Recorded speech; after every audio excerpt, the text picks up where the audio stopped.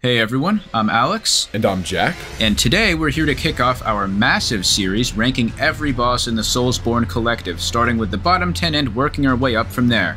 As you can all probably tell by our inability to go one video without comparing something to one of these games, we are very much so fans of the franchise. So it is that we've decided to revisit the series with a definitive, all-encompassing look at the bosses, be they good or vile, or something in between. As far as rules go, it's pretty much what you'd expect. No fodder mini-bosses from Elden Ring or Sekiro, no summoning, spirit ashes, or cheeses done in our playthroughs, yada yada. As always, we offer a sincere thank you to our patrons, some of which were able to watch this a week before everyone else thanks to their support. With that all said, it's time to dig in and see who comes out where per our combined rankings. Number 193, Sir Gideon Ofnir, the All-Knowing. When Alex and I first began this project, our prospective idea for the worst boss were the generic ones. You know, like the Bed of Chaos, or the Bed of Chaos, maybe the Thumerian Descendant if we wanted to stir up the comments. If this was the Kentucky Derby, they were like the 12-5 low payout horses, and Gideon Ofnir. So Kingsley, they do this all the time? Sub-M, actually. Sir Gideon Ofnir was that one 5,000 to 1 horse with a weird colored saddle and an especially tiny jock that blew out the competition. He not only lapped everyone in the race, but left a giant pile of shit and flung it on all the other contestants, leaving us with no choice but to hand Gideon Ofnir the title of WGD POS MFC of all time. Keep in mind, the last time Alex and I played Elden Ring was months before the now infamous patches. I forgot they happened in all honesty, but after the fact, some of my takeaways from this post-patch playthrough are, for example, Radahn is way easier, Melania is still just as fucking hard, and Gideon Ofnir must have got injected with Green Goblin juice and Captain America juice. It was like an alien when everyone left that dude that died from the larva, and then like 20 minutes later the thing had turned into the xenomorph. I mean, Jesus Christ, look at the difference between our first video and now.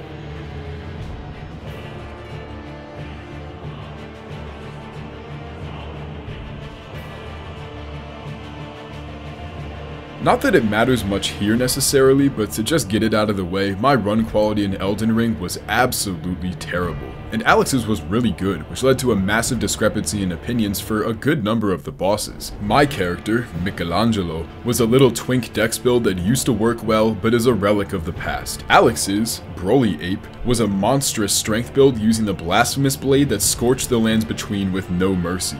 But even with our vastly different experiences, somehow we both happened to come to the same conclusion on Gideon Ofnir. He very well may be the worst boss in any video game ever. On that note, and not to sidetrack again, but also to sidetrack again, considering this is a compiled list of 193 individual fights, there are, as expected, some huge gaps in our rankings. While this isn't, for others where let's say I ranked at 180 and Alex had at 30, while we tried placing them in the median spot, it would still be unfair for only one of us to comment on that fight.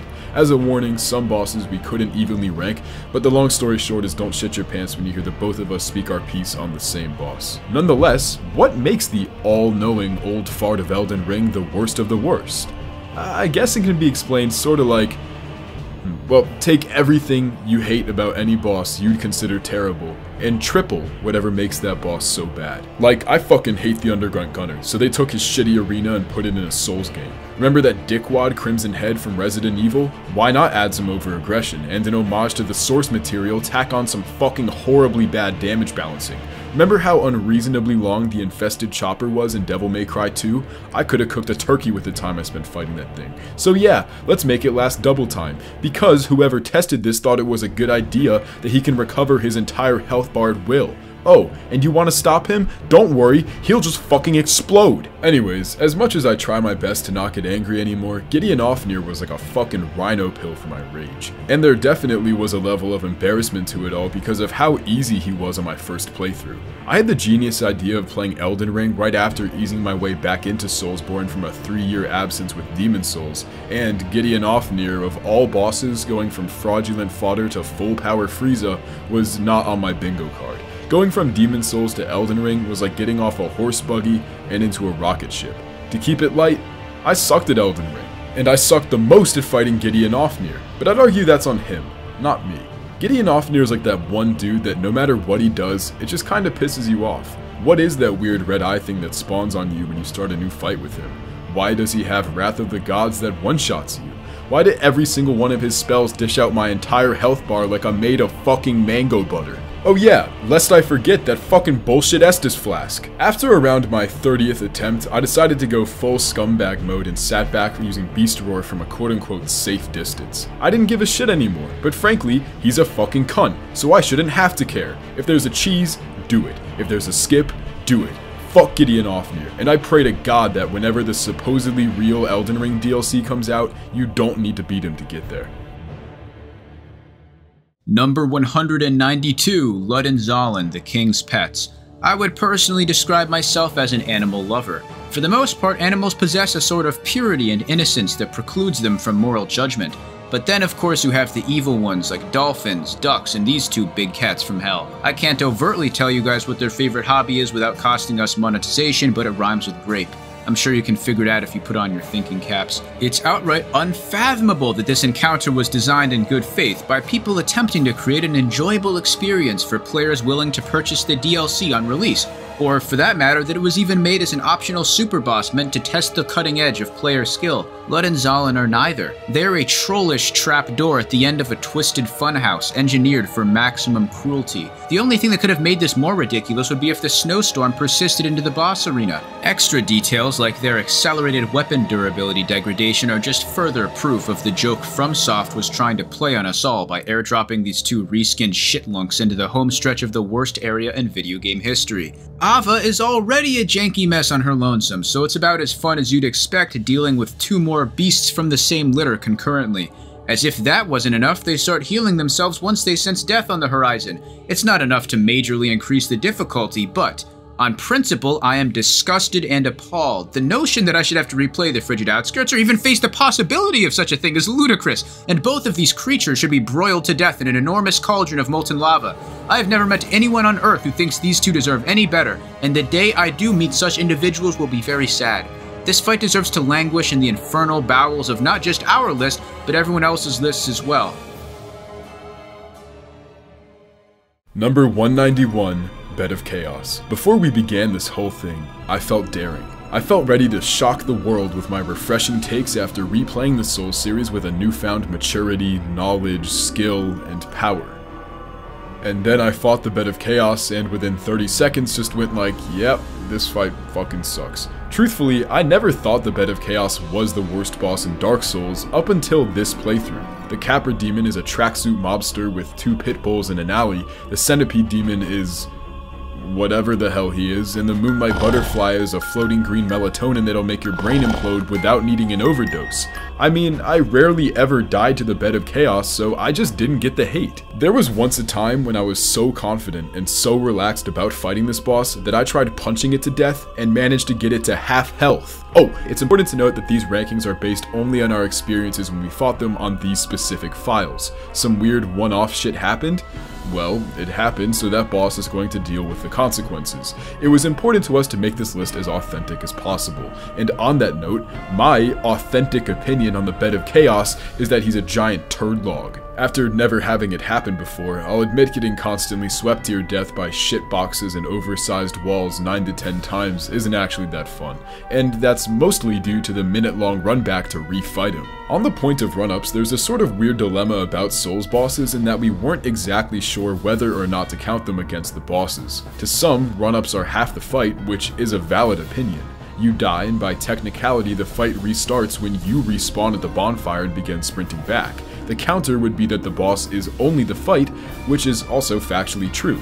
Then there's the extreme argument that the entire area preceding a boss is part of it. But sometimes an entire area is a run-up, like Ludden or all of Demon Souls. So, what the fuck? We ended up deciding on discretion, and while obviously in an ideal world all the games would have like Stakes of Marika, I also think the run-ups are a bit overblown. None of them are that long or difficult, and to me they're sort of nostalgically charming because of how primal they feel. Anyways, all of that was to say that the Bed of Chaos is a pain in the ass because you have to sprint through the Lost Izalith to get back to him. The Lost Izalith is to visual appeal what a taco fart is to the sense of smell. The main problem I had wasn't the run-up itself actually, mainly how many times I had to do it. Because that's the other thing, after Elden Ring I felt like every other game was in slow motion. It made Dark Souls feel like I was watching 12 Angry Men at quarter speed. As I've said a dozen times already, the Bed of Chaos repeatedly killed me, and every time it felt like there was very little I could do. In retrospect, the best piece of advice I can give is to just tank the hits. In a backwards sort of way, over-aggressive defense by constantly rolling is a grave mistake in this fight, and as you can see, basically all of my deaths come from that. It is simply impossible to avoid his sweeps at times, unless you're on the outskirts of the arena and can only be hit by the little branches. The fight is admittedly an alright concept. It's sort of Nintendo gimmicky, but it just doesn't work because the Bed of Chaos doesn't give you the time or space to actually reach his nards. However, I think everyone says it, but doesn't actually realize how thoughtful FromSoft were giving us a checkpoint for each artery. Even they knew how badly they fucked up. I don't know if people realize how unbelievably fucking nasty this fight would be if you had to go from one side to the other and back again in one go. Frankly, it alone probably would have killed the entire franchise, leaving it for dead as a forgotten 2010s Xbox 360 cult classic. And by the way, the fact that the only praise I can hand out to this is that you get to spend less time with it as you progress is not a very high compliment. On that note, why the fuck did they decide to break the ground in the spots they did? It feels like they meticulously tested which spots are the most common to get hit at and followed that up by adding insta-death holes right behind them. It gets even worse after you destroy the first ball and have to deal with the bed's new attacks and pyromancies. After the first ball gets destroyed, you'd think it got sprayed with like a pesticide or some shit. The thing is just way too aggressive and can hit you from any angle. It's like trying to fight Floyd Mayweather. I just find it easiest to kill myself after each ball because it's almost like edging myself trying to make it to the other side. You'll get to the middle and then get hit by something off screen or from the ground you couldn't even tell was there. Order is also very important here, and I like to go for the left nut first because of the big cock branch that provides a safety barrier. Then I go for the right, which once again is easier when you reset down the middle, and once you knock them both out, it's pretty chill making it to the finish line. Alex has always had a big problem with rolling into the center branch, but I honestly never have. Anyways, the finale is the worst, because in the center of it all is a fucking bug. What a load of horseshit. All that work just to curb stomp a termite. I do think the concept of a stationary boss with weak points that grows in power as each one gets destroyed could work really well, but this went about as wrong as it possibly could have. Number 190, Armor Spider. Look, I know some of you like this guy. I hang out on Magic Cat's server every so often because all of us ranking YouTubers are part of a secret cabal. A lot of people on there, the big man himself included, seem to find this encounter to be at the very least palatable. Well, as you can see here, we do not. But I of course invite all Armor Spider fans out there to educate us on what makes this boss anything more than a gruelingly boring waste of time. And please don't say, but it's unique! I refuse to accept this reason. It would be unique if a boss jumped out of your TV screen and took a shit on your rug. Doesn't mean it's good.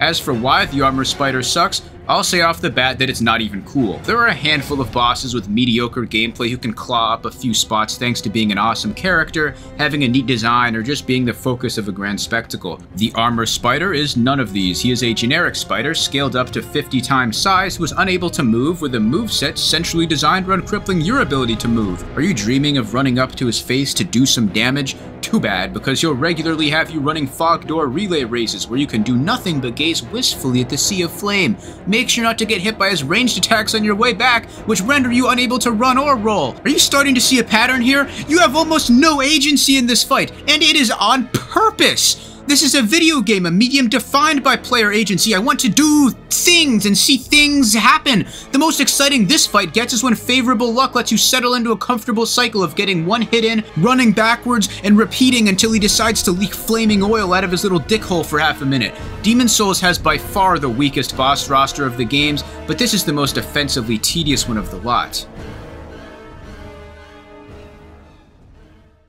Number 189, Capra Demon. I think Capra Demon may well be the worst idea for a boss in all of Soulsborne, and for the record, I beat him first try on 3 separate files, so I'm not letting a lack of failure discredit the abysmal design choices taken with this fight. As a standalone enemy, he's fine. He's a product of Dark Souls' limited development schedule, as evidenced by the overpopulation problem in the demon ruins. As with most other minor bosses, who are also enemies in the game, his attack pool is limited to 3 or 4 moves in total, he's slow, he telegraphs, and he's easy to kill for a nice cash bonus. I have zero opinions on him as an enemy, positive or negative. But when it's him, plus 2 of those laboratory-made ass-fuck dogs in an alley designed for little people, there's a major fucking problem. And that's without even mentioning the lower Undead Berg, one of the most lazily designed, horrible run-ups in the entire series. And I know I just said run-ups aren't that bad, but this is awful. No way around it. The abandoned streets of Fuckville are crowded with little ninja shits that can parry any weapon short of a nuclear bomb and give you bleed in the process. Oh, and there's 5 dogs along the way. It's a linear path, but the sheer volume of enemies make it almost impossible to run straight through. When I timed it, it took me 1 minute and 20 seconds to get to the Capra Demon on my first win, without killing any enemies. That's insane! I always say you should save this boss for after the Bell Gargoyles, because if I hadn't had good vitality or a decently upgraded weapon, I'm probably looking at a 5-minute pit stop between each attempt at the Capra Demon, who would also be triple as hard under-leveled. And that's entirely due to his arena. In a way, I can understand the idea, and at least they took a chance with it. But YB and Namir took a chance with Soul Train, and look where that took him. My general strat is to immediately roll past Capra and knock out the first dog. He's slow enough to where if he does the jump attack, he probably won't get you before you get the dog. Some people recommend using the stairs as distance control, but with the difference in elevation, it's almost impossible to hit the dogs there. And it's so tight anyways, you'll probably just fall off and get cornered. The hardest step of this fight is killing Dog 2. There's no strategy and it's total chaos getting it, but once you do, Capra alone is easy enough. Also, I'd actually recommend using the stairs when it's only the Capra Demon left. When you drop down, he'll follow and get staggered when he lands, open to at least 2 hits. He's easy to dodge, so beyond the dogs, there isn't too much trouble. All the pain and fuckery is everything before. Plus, I got a cool YOLO kill. Anyways, as much as I remember the Capra Demon, I also remember the time I snapped my ankle in 3 parts. Satisfying as he may be, this upper body only cow skull can suck it. Number 188, Royal Rat Authority, 4 seconds. That's how long you have to kill 3 tiny enemies with hitboxes untouchable by most attacks until the big guy stops snoozing on the rock and leaps down. I see people regularly float numbers like 10 seconds, but that's just flagrantly wrong, and I implore them to actually play the game. Within this minuscule window of the fight beginning, everything is decided in an instant. More often than not, you'll get toxic the moment you walk inside and stroll right into instant death. It's hard to explain how this is possible, but the fight doesn't even feel like my performance or skill has anything to do with it. I don't feel like my successful attempt was any more deserving of victory than my handful of failures. It felt like I was just tossing a loaded dice in the air and praying I didn't get a bad roll. Once the miniature rats are dead, the fight is good as over. The Authority himself has shitboxes galore, as most Dark Souls 2 bosses tend to, but he doesn't hit hard enough or fast enough for it to be a real issue. As with all the other bosses I've discussed thus far, there are a couple observable common denominators. Among the big offenders, I'd circle out lack of creativity, near non-existent lore, forgettable music, and of course, how frustrating a fight is. The Royal Red Authority isn't just all of these, however. It's also completely pointless. You gain nothing? Zilch? Your squandered time is rewarded with enough souls to finance a trip to Dollar General or a gumball machine. This game needs this fight like I need a root canal and a kick to the nuts. Number 187, The One Reborn. Maybe I thought the Bed of Chaos wasn't going to be as bad as I remembered, but I knew without a shadow of a doubt that The One Reborn was going to stink the place out. Is Bloodborne as good a game as I used to think it was? Even better. Are its bosses? No, not even close. The One Reborn is like when you're taking a fever shit, so when you're wearing clothes it's too hot and you take them off and then you freeze your balls off and put them back on. He's like the embodiment of discomfort, and fighting him is like sucking the juice out of a rotten orange. And it all starts with this run-up. It's not exactly long or hard to get through. It's this weird in-between where you have to pay attention to auditory cues for 30 seconds while running in diagonals. Like, you're just left questioning yourself the whole time. I don't even know how to describe him physically either. I guess he's some giant amalgamation of arms, legs, tits, and testes with a figurative and probably literal asshole on top running the show. Maybe not visually, but in terms of overall layout, this fight definitely pays homage to the pretty good but overrated Tower Knight from Demon's Souls. The arena features 6 Chime Maidens around the edges of an upper layer who can buff and heal him. Like the Tower Knight, you walk around and kill them, but unlike the Tower Knight, the One Reborn can just pop out of nowhere and launch a piss missile at you for a third of your HP. And once you get rid of the Chime Maidens, it's a long, shitty patience game. Weirdly, the One Reborn was designed around not being attacked. Anytime you approach him, he flares all his limbs around, leaving you stun-locked and open to the infamous body rain. If you can sneak in a combo though, he'll drop to the ground and take increased damage from the head. You still have to pay attention to the body rain, which is a constant nuisance throughout the whole fight. However, like the Last Giant or Amygdala, he has a very broad moveset that you'll hardly ever see because almost your entire time will be spent under him in the same spot. Admittedly, I sort of fucked myself by not using papers or beast blood pellets, but on my New Game Plus file, I think the gameplay can explain why I didn't.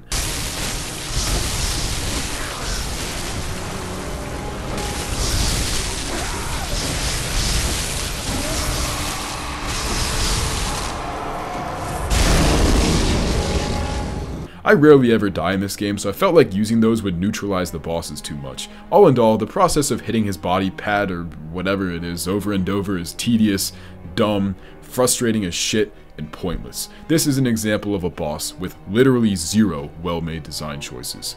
Fucking awful. Number 186, Pthumerian Descendant. This guy is a spaz, and not in the cool way. He looks like he hangs out in grocery store parking lots, nodding off fentanyl and banging on your car window begging for 20s. Fortunately, real-life knowledge transfers pretty cleanly here, and the solution to both characters is the same. Shoot them when they run towards you, then tear out their organs with your offhand. That said, it takes a lot more bullets and visceral attacks to kill the Pthumerian Descendant than it does his hobo kinfolk. This fight is different from some of the ones before in that it's very fast-paced and nobody could ever accuse it of being boring. But it ends up falling into the other, perhaps even more loathsome category, detestably frustrating. I've observed one major difference in the way I evaluate bosses compared to a lot of people, which I'll explain early on into the series. I would rather a boss be neutral than outright unpleasant. Some people automatically place, for instance, True King Allant at the bottom because he does absolutely fuck nothing. As for me, I don't care, he's not pissing me off, he's just a lame pushover. I would take 100 worthless fodder bosses before I willingly fought a single frustrating piece of shit boss. If you disagree, I can understand it. Maybe you prefer the emotionally charged experience of a boss infuriating you over the hollow ennui that ensues when you effortlessly strike down Pinwheel for the 900th time. We just have to agree to disagree on that. To put it succinctly, I would rather watch paint dry than have my testicles forced through a meat grinder, which is how it feels to fight the Pthumerian Descendant. His shodels being able to fly through walls as if they're holograms is ridiculous and rubs me the wrong way. All in all, not a fan. Number 185, Laron Darkbeast. Yeah, we all know that chalices aren't that fun. I'm not a full-on hater, like the grind sucks, but it can be entertaining at times. Plus, I created a monster in my character Runna Durligig, aka Jules from Pulp Fiction, all thanks to my Blood Gem escapade. I thought my original character, Lil Durtop or Mensis Joker, was OP, and then came this run with my plus 10 Saw Cleaver, 60 skill, and plus 450 Blood Gem buff. With Beast Blood Pellets and Anti-Laron Darkbeast paper, I beat a boss that takes the average fella at least 5 minutes in 2.5, with shitty AI. Oh wait, that's just the normal AI. Honestly, my God run makes a point of how awful this thing is. I didn't even have to put up with it for half as long as usual, and hated it just as much. Do I suck at this boss? You betcha. But I also find it hard to believe that anyone is particularly excellent at fighting this thing. It's erratic, impossible to track, has a mix of bad telegraphs and timings, and even worse hitboxes. I like to save overall points on the boss's design for the Darkbeast Parl segment coming later down the road, but that's already a boss neither Alex nor I are really fans of. The Laron Darkbeast is like taking a meal you really hate and then adding a bunch of shitty condiments and water on top. Fuck this abysmal boss. I'm so happy I never even have to think about this piece of shit ever again. Number 184, Gravelord Nito. This is a pick that breaks my heart. Nito looks totally awesome, so it's a shame that he's a half-assed fraud. For starters, he fights like a pussy. Take one step into his arena and a whole squadron of skeletons jumps you in a 5v1, which will be impossible to dispatch unless you brought a blessed weapon with you. That requires prolonged exposure to the AIDS-inducing upgrade system of Dark Souls 1, however, so I opted to suffer through the hordes as the lesser of two evils. Before Nito even strolls into view, he's going to be trying to sneak his giant toxic dildos up your bunghole by shooting them up through the floor. This is signified by a piercing shriek, which comes roughly 1 Mississippi count before you need to roll out of the way of the incoming prostate check. It's unique in that it's one of the only moves in the series to use auditory rather than visual cues. Well, you already know how I feel about innovation and deviation from design norms. Fail. The best way to beat him without the aid of blessed weapons is to kiss his ass and bait his AoE, which hilariously enough kills his own goons for you in one fell swoop. It's easy to mock, but honestly this is a major plus and one big reason I didn't have him much lower than this myself. That little shining bright spot aside, the Nito experience is generally some combination of getting your personal space invaded by cartwheeling dead people and ragdolling around like a chump until you wear him down to bone dust. The fact that they managed to make one of the hardest designs in Lordran a sluggish bum still blows my mind, and it's a wonder he isn't even the worst Lord Soul boss. If Nito's goal is to have people join his army of the dead, he's taking a powerful first step by making sure everyone who fights him wants to blow their head off. I'd like to add that the skeletons were way worse than I used to think. Their aggression is insane. I should have died like 5 times in my winning fight. The fact that they give a bleed effect makes it double as bad because they already fuck your ass with how many there are and how little reprieve you get, even with the AoE. I also made a major mistake not using the Rite of Kindling and beefing up the bonfire before this to at least plus 10 Estus. Running out of Estus in this fight and relying on humanity is a death sentence. Just use that humanity and get it to plus 20 and you'll never die again. I just think overall Nito has a little too much range and aggression for my taste, and while I don't think it's a god-awful boss, it doesn't have a lot going for it either. Like Alex said, this is like a Gucci-looking bag made out of material from Shane.